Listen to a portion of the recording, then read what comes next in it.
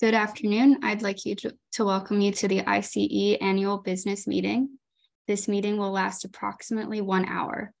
You may submit questions within your Zoom dashboard in the Q&A window throughout the meeting. The presenters will respond to the questions throughout the presentation and at the end of the meeting. If you have any technical issues, please submit those to the Q&A window as well, and I will follow up with you privately. I would now like to welcome Todd Philbrick, Chair of the I.C.E. Board of Directors. Thank you, Grace, and thanks everybody for being here today. It's hard to believe the I.C.E. Exchange was just 2 weeks ago, and enjoyed seeing so many folks in Savannah. Again, for those that don't know me, I'm Todd Philbrick. I'm I.C.E.'s Board of Directors Chair, and officially welcome you to the 2022 Annual Business Meeting. Today, I'm joined by Denise Rosenthal, Executive Director, Katie Scott, Senior Manager, and Catherine Dower, who is our wonderful Secretary Treasurer. Much of what we're going to discuss today is also in the 2022 Annual Report, which is available for download on I.C.E.'s website.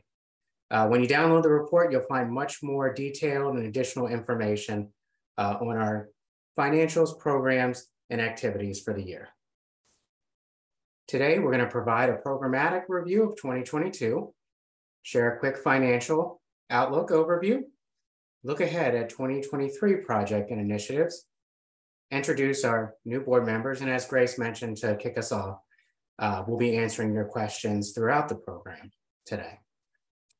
To that end, use the Q&A button in the bottom of your Zoom tab there to submit it, and we'll take pauses at several different points to answer your questions. So now it's my privilege to hand the screen over to Denise Rosenthal, Executive Director, and Katie Scott, Senior Manager, who are going to share some highlights in our year-end review. Denise and Katie. Great. Thank you so much, Todd. My first priority for today is to thank the dedicated volunteers who help I.C.E. move initiatives forward each year. We truly rely on our volunteers to develop and provide feedback on the best solutions and programs for our members, the programs you manage, and the constituents your organization serve. There are over 200 individuals who volunteer for service on a committee, a board, a council, a special task force in 2022. You continue to contribute to major accomplishments throughout the year. And this year, our committees and task forces worked on numerous projects. I want to hit some of those highlights. The DE&I task force created the DE&I coffee chats, where members can come together and have conversations on any topic related to DE&I. 2 have been held thus far, and we have an additional one planned for November 9th at 12 noon Eastern. It is for our members only, and you do need to pre-register, but there is no cost to attend. Next, the International Credentialing Task Force created a toolkit that provides credentialing professionals with access to resources and best practices related to expanding a certification program internationally. The toolkit includes testimonials from individual experts about their organization's experience. For many of these programs that I'm speaking of, I will put the links to more information in the chat in just a minute. The Public Member Committee was busy creating many new resources this year, including public member quarterly calls, the public member resources page on our website, and the opportunity to host or post a complimentary public member position on the I.C.E. Career Center. So please make sure you visit the webpage to start utilizing these resources and engaging with the Public Member Committee. Now, if you're interested in volunteering with I.C.E. next year, please complete our volunteer interest form on the I.C.E. website. The deadline to submit your name is November 28th, which is approaching quickly. Your input and expertise is always welcome and appreciated as we advance the organization and grow the I.C.E. credentialing community. Katie, you're going to take it from here. Yep. So in 2021, we launched the beta exam for the I.C.E. CCP, a certification program for credentialing professionals. This year, the I.C.E. CCP held its first regular testing window in June 2022 with a solid response from the community. A total of 171 individuals have been awarded the I.C.E. CCP since the beta exam. Congratulations. And 248 applications were submitted for the first 3 administrations. The next testing window is actually happening right now. It started today. So I want to wish everyone the best of luck. In addition, under the direction of a group of subject matter experts, I.C.E. developed a pre-conference workshop and a self-study guide to support individuals interested in pursuing their I.C.E. CCP. I.C.E. also offered a wide range of professional development programs in 2022. Just to highlight a few, the certificate program for credentialing specialists saw 185 participants this year. We hosted our first cohort of the leadership development program. 12 individuals were selected, 12 future leaders in the credentialing community, to discuss leadership concepts, expand their network, and prepare for leadership in the credentialing community. The application just closed for the program for 2023, and we're really looking forward to hosting this cohort again. This year's webinar program tackled a variety of topics such as diversity and inclusion, board and volunteer recruitment, navigating unprecedented times, test security plans, and the value of credentials. We also developed 3 new workshops this year, and we updated the NCCA standards workshop to make sure we align that with the 2021 revised standards. And finally, we hosted the 2022 I.C.E. Exchange in Savannah, Georgia. We had 693 attendees join us in person and 38 attendees to join virtually. It was really wonderful to see our community come together again, and we really look forward to connecting back next year at the 2023 Exchange in Colorado Springs, which will be in October again. So Denise, want to talk about R&D? Great, thanks, Katie. The I.C.E. R&D committee was very busy this year with the release or soon to be release of 8 projects on topics such as regulatory requirements, forensic data analysis, the future of credentialing, eligibility criteria, job analysis, subject matter experts, live remote proctoring, and passing rates. During the 2022 exchange, we hosted the R&D Summit, where we spoke more about these projects and shared what will be coming next year from the R&D committee. A huge thank you to Pat Munson and Tony Zara for their leadership on this committee. Another major accomplishment for 2022 comes from the NCCA. The 2021 standards go into effect for the January 2023 deadline. And to support this change, we hosted a session at the I.C.E. Exchange, which outlined any of the changes in the standards so that you can know what to expect. We also hosted a workshop focused on the 2021 standards and had an add-on option for organizations to learn more about the ISO IEC 17024 standard and the dual accreditation program that I.C.E. has. The NCCA hosted a webinar on creating a test security plan, which will help programs comply with the new standards. And the recording of this webinar is available in the I.C.E. store. The NCCA also distributed 2 guidance documents to clarify expectations around live remote proctoring and what is considered a material change that should be reported to the Commission in advance.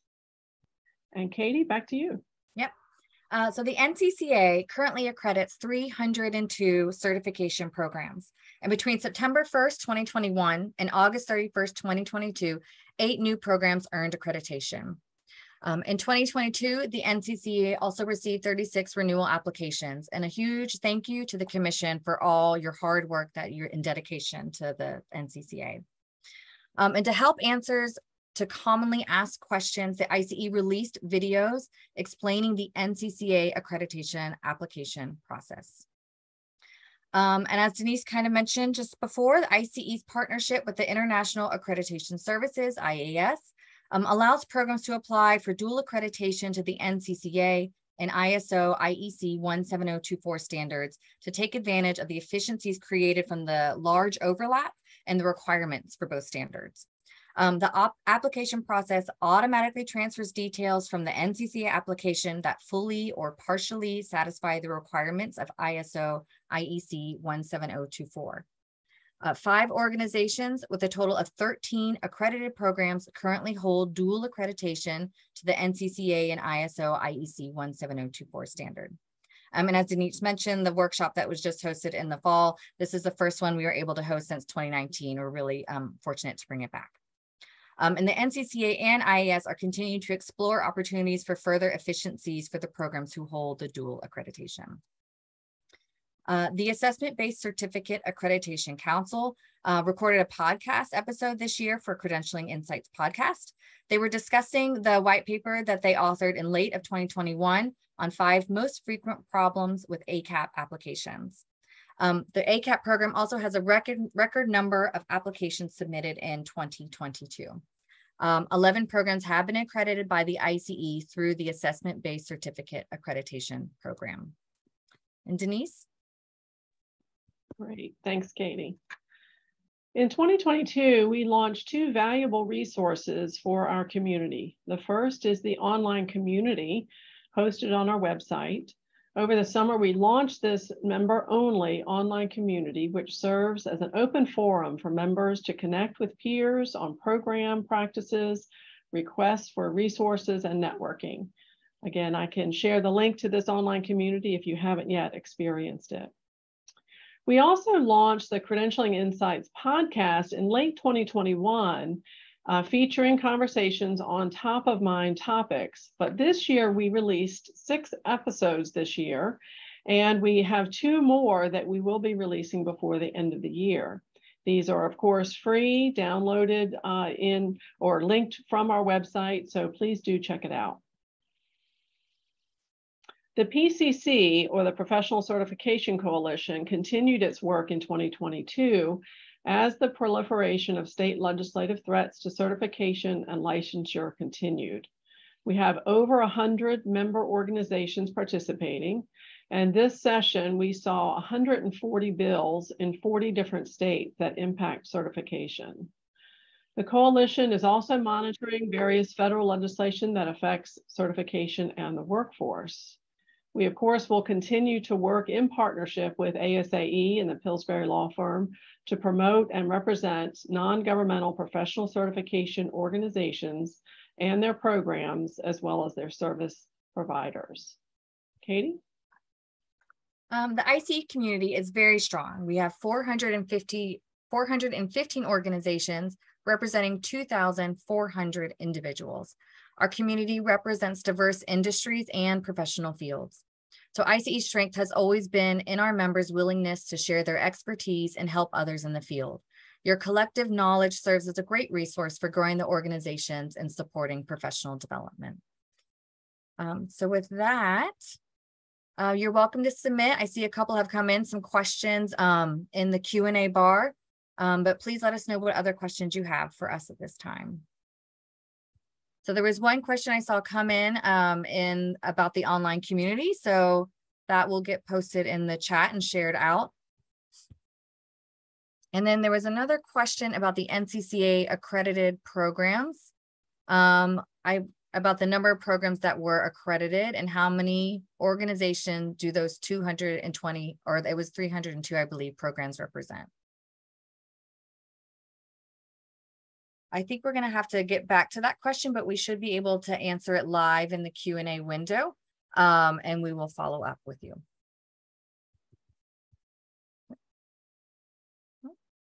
All right.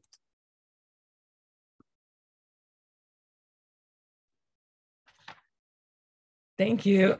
Thanks, Katie. This is Catherine Dower, and I'm the 2022 I.C.E. Treasurer, and I'm happy to report on the financial health of the organization. So just as a reminder, the financial report for the 2020-2021 audited comparisons can also be found in the annual report that's located on the I.C.E. website. Our auditor, Jones, Maresca, and McQuaid, issued another clean audit report on the 2021 organizational financials. And according to their report, I.C.E.'s total revenue, that is operational plus investments, in 2021 was approximately $2.4 million. The primary sources of revenue were coming from accreditation services, the annual conference, and membership dues. I.C.E.'s total expenses in 2021 were approximately $2.5 million, with the primary sources of expenses coming from the same three areas: accreditation services, the annual conference, and membership and administration. That left us with a net change in net asset total of negative $91,000 in 2021. For the 2021 budget year, I.C.E. leadership believed it was the right time to invest in the organization for programs such as the certification program, a new website and association management system, and other high priority strategic initiatives. Coming into 2021 also held some unknowns about the financial health of our member organizations, so the bottom line was intentionally a negative one. Given the healthy reserves, we are not concerned with this intended loss. In 2021, our overall investment portfolio went up by 8%. As we moved into 22, like many of our member organizations, I.C.E. has been feeling the impact of a volatile stock market. The I.C.E. investment portfolio for 2022 is down approximately 15% from the start of the year through the August statements. Despite this decrease, due to past success, our total reserves remain strong as we work to maintain the industry acceptable amount of 6 months worth of operational expenses. In 2022, the I.C.E. board approved a deficit budget to continue the commitment to growth and investment in programs. We anticipate the year-end financials will perform at least to budget, if not better, and the I.C.E. board will be reviewing the estimated year-end forecast at their next meeting. It has been a pleasure to serve the organization as treasurer. I'm happy to answer any of the questions that you might have. Not seeing any questions about financials, but feel free to submit them throughout this conversation or following the presentation. And with that, let me invite Todd back to the main screen. Thank you, Catherine, and most importantly, thanks for your report and leadership throughout this year and the last 2 years serving as Secretary Treasurer. So our leadership continues to shape the organization along the strategic vision, which was established to the organization's end statements. And in this pursuit, the board and management are focused on the following projects for 2023. So first up, and there was a lot of talk about this in Savannah, was the Future of Credentialing project. Based on the report that the R&D committee put out late this year, I.C.E. is planning a variety of resources that we hope will help transform the conversations that you're having outside of your community with your individual leadership boards and organization. The resources will focus on creating a culture of foresight related to where the credentialing community is going in the near future. Next up is the value of accreditation, which will again be a major focus for us in 2023. We'll be examining the tools and building resources to better articulate the value of accreditation to all related accreditation services and stakeholders. As we continue to grow and develop more programs, I.C.E. is evaluating our content strategy to better align our content with all current programming. This process should streamline development and provide multiple outlets for our content.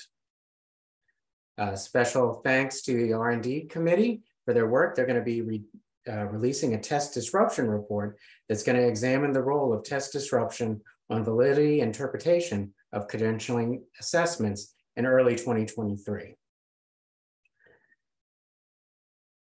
For our psychometrician members and those who are interested in data, like many of us are, we're happy to announce a partnership with Measure Learning, where I.C.E. is going to be adding advanced psychometric and test development workshops in 2023.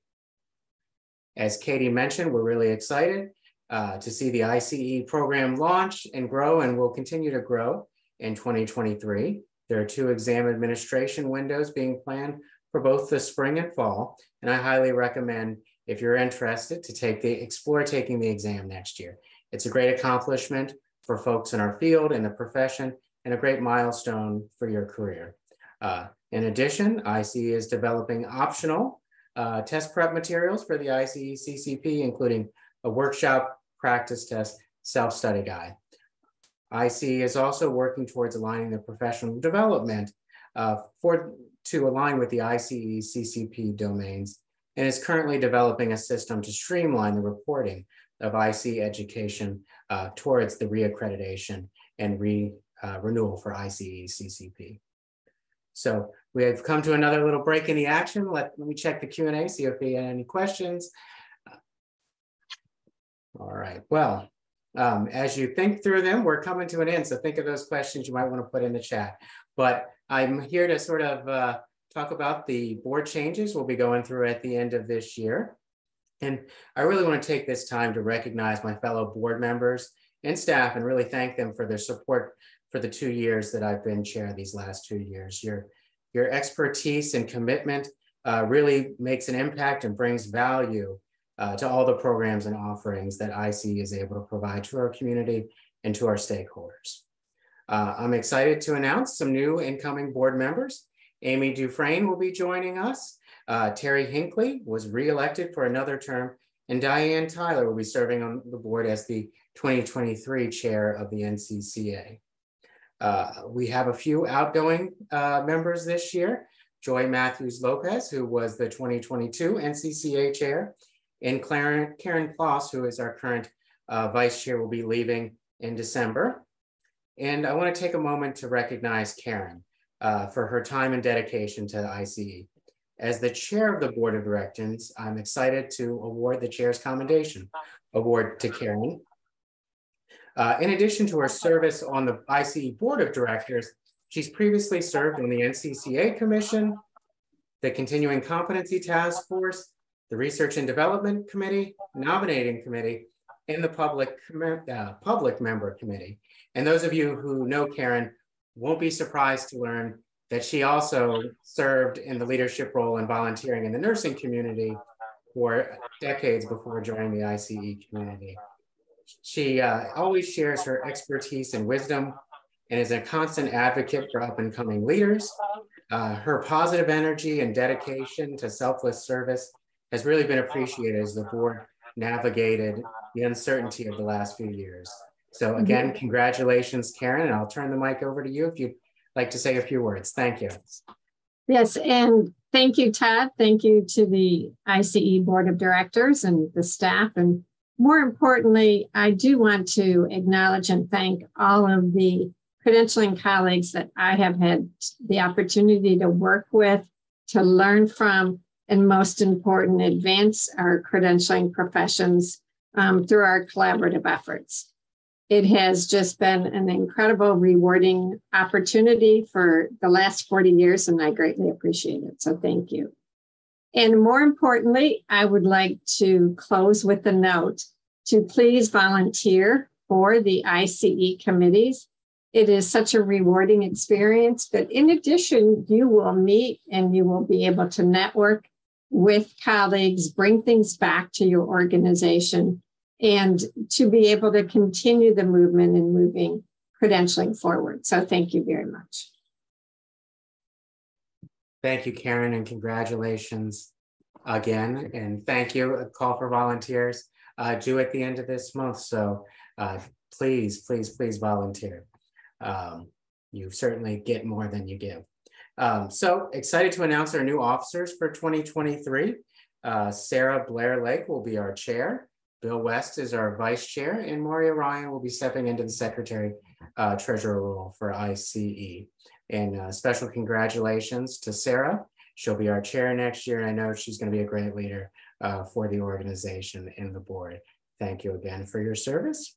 And now I wanted to turn it back over to Denise for final questions and any wrap up. Great. Thanks, Todd. I'm looking at the Q&A and I'm not seeing any additional questions. I had a couple of good questions clarifying the number of programs and the number of organizations that are accredited. So thank you for that. I did put the link for the online community in the Q&A, but we'll make sure that's in future emails as well so that you can get connected to your fellow colleagues in the community. So if there are no other questions, we thank you for joining us today. Anything that we didn't cover that you wish we had, please drop us a note and we'll be happy to answer those questions. There will be a recording of today's meeting on the I.C.E. website along with the slide deck in case you missed any portion or you are hoping to get a review of any section of the presentations. I'm seeing one additional, oh, that's just a thank you from James. Thank you, James. So thank you for your participation today, and we do hope that you have a wonderful week. Thank you so much.